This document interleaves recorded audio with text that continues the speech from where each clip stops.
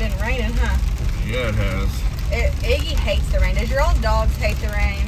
I mean, last night, she, like, got up, and I was asleep, like, dead asleep.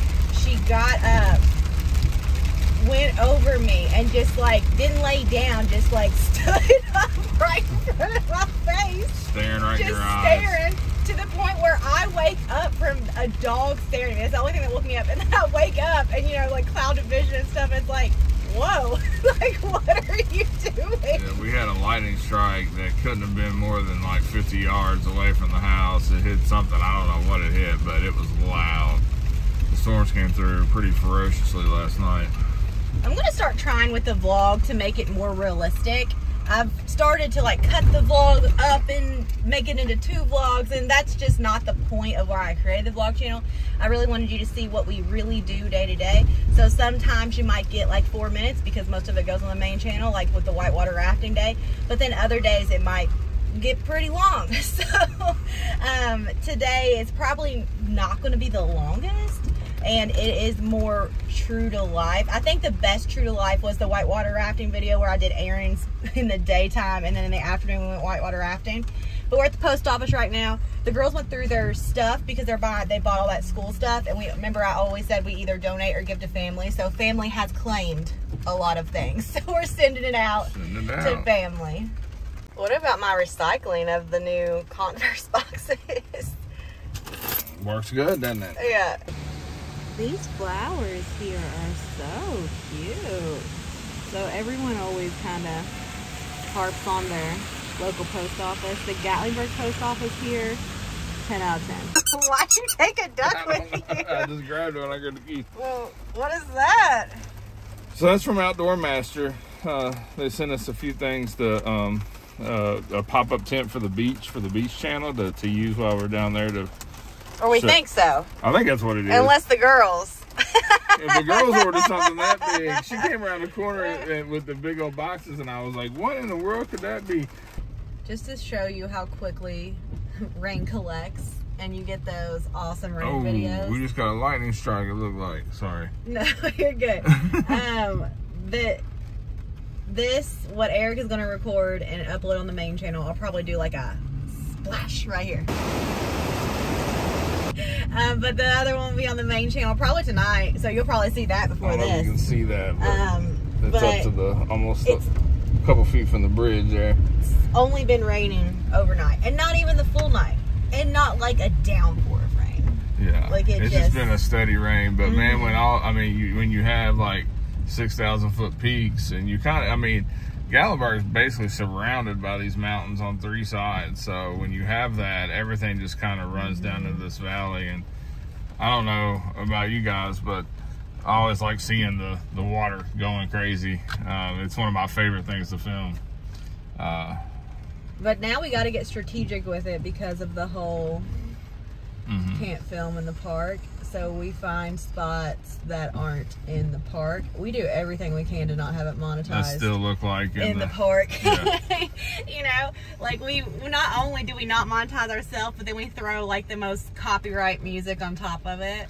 Yeah, I kind of enjoy it because you know the law talks about the intent. You know, the intent to generate income, and obviously if you know we're copyrighting. Putting copyright music in it and we're not monetizing it, even if, you know, a lot of people will say, well, you know, YouTube may still monetize it. Well, I mean, I'm not filming with the intent to generate income. And this isn't our personal opinion or us watching a lawyer on YouTube. Yeah. We spoke with lawyers that are the lawyer that's on the case. Yeah. And we also are part of the National Press Photographers Association, and you know they have a legal team, and when you're a member of that organization, you can reach out to them and basically you know get information about these sorts of things. So how long ago did we apply for a permit? So we applied for a permit, it was about a month before Randy came, so I think it's been about 2.5, 3 months almost now. Yeah, so Randy's approval for the permit, even though he got permission, it uses language where it's basically just like... It talks about front country and back country. So basically, they say that anywhere, even if you get a permit to film in the park, that you have to be within a certain distance of a roadway to be able to film. Yeah. So, you know, essentially like with the trail, you know, and that's commercial filming. So again, with the intent to generate income, if you're filming with the intent to generate income, you have to be a certain distance from the road in order to do that. Speaking of that hotel, on our last hike, we met the guy that family owns it or owns it themselves. Yeah, he is the nephew of the individual that founded LeConte Lodge and all that. If I can find that clip, I'll insert it. Yeah. All right, guys, we just ran into Neil Huff. He's Jack Huff's grandson, right? No, he was my great uncle. Great uncle, that's right. Okay. Yeah, so we were about to do Albright Grove. We're here at the entrance here, and he's got some pretty cool stories about his family and Mount LeConte. Would you mind sharing a couple things with us there? Well, it wasn't Cumberland Jack and Paul Adams that started Mount LeConte. They might have been there first, but it was my great uncle Jack Huff that built it, starting in 1926 when he was 18 years old. He operated it until 1960. 1960, Herrick and Myrtle Brown got the 15-year lease from the Great Smoky Mountains National Park. And then in 1975, my father Jim Huff operated it with his company, Huff and Ogle Enterprises, until 1990. And I'm sure if you visit this area, you recognize the name Huff, and you probably know Jack Huff's Lodge. Man, I tell you what, we drive by there so often, and every single time we drive by there, there is someone outside cleaning something or manicuring. It was a pleasure. It was a pleasure to meet y'all. Thank you, Eric. We're going to be hiking with him before long, too. We're going to hit another one. I got them digis. Yes, sir. It didn't really flow with like what we were doing. It was really cool. I mean, man, the Albright Grove trail was it was kind of special for me. So when I put together a video like that, there are certain things that you film and you are like, yeah, that'll be good for this video. And then once I start putting it together, it's like, man, it would completely throw off the flow of what you're trying to create. We're on the When Sharks Attack. Gearing up for Shark Week. It's on Disney. JC got all of her shark teeth that she's found. I want to try to see which ones are which. And she wants to look at... This is a tiger shark, Yeah, right? This is a tiger shark jaw. Yeah. That one matches. The match? Mm-hmm. Going through the sentimental stuff. Me and my grandma, and my cousin. My grandma must have had that. It's me in gymnastics. It doesn't even look like me. That was my anorexic stage. That's me in the Smokies. Looks nothing like me. From that same time period, definitely going through my anorexic stage. Not stage, I just struggled with anorexia is what it was. Just being super involved in gymnastics. But this is at the Smokies. Looks like all the pictures they have of me in the Smokies. We spent so much time here. Me and my grandpa around that same time period at their house.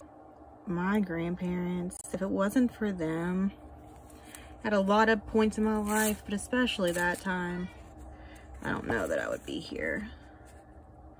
Look at Mom! What? There's my gymnastics era. Once again, right back in the Smokies. That's at Cades Cove. That's probably at Chimney Tops. That's me and my little sister. Hey, there's that tree at Cades Cove. I told you guys it was there. That was my favorite house because of that tree right there. I'd climb it every time I got there. Me and my sister again. Me and my sister. I'm so scary skinny there. Chimney Tops for sure. I had no idea I had all these pictures. Aww. Me and my grandma.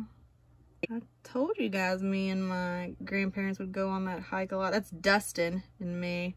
But that for Mobile and Parody, Sugarland Valley Nature Trail. That hippie phase. I'm gonna tell you guys, me and my brother were so attached to my grandparents. This is my grandma's and grandpa's house. All of our birthdays were there. Like literally, even the last of my grandma's life, where we always had them there. That looks like at Sugarland Valley. There it is. I told you I learned how to swim at the pools. This is at the old river house. Me and the King. This was another one of my favorites. I like to walk across that beam there. Probably shouldn't have been. Oh, years and years later. Still me and my grandma. There they are, chimney tops. So many memories here in the Smokies. I had no idea that I would live here one day. Yeah, that's that old river house before it was burnt down. There's me and Dustin. It's that catch and release fishing, not catch and release, catch and eat fishing place. We would never eat them. Who would have thought cleaning out a drawer? Well, what do we have here? So Eric's Mario, for the record. He just got an extra star, bonus star, on Mario Party. Who's gonna get the eventful bonus? Yeah. That's Keegan. And me, I'm Yoshi. Oh, and JC. JC's Daisy. I want it to be. We're gonna see who won, and we'll just go on the record here for who won, okay? Let's see, who is it? Who is it? Now this is last place. Last place is Eric. And then Keegan. Uh-oh, Joey. It's definitely me. Second. Joey got second. And who got first? But how many did I win You by? stole all the stars. From who won? How many did I win by? One? Who's she stealing from, Jay? Did I win She stole from by Dada. one? How many stars did she steal from me? 7. 7 stars. Cry me a river. Okay, bye.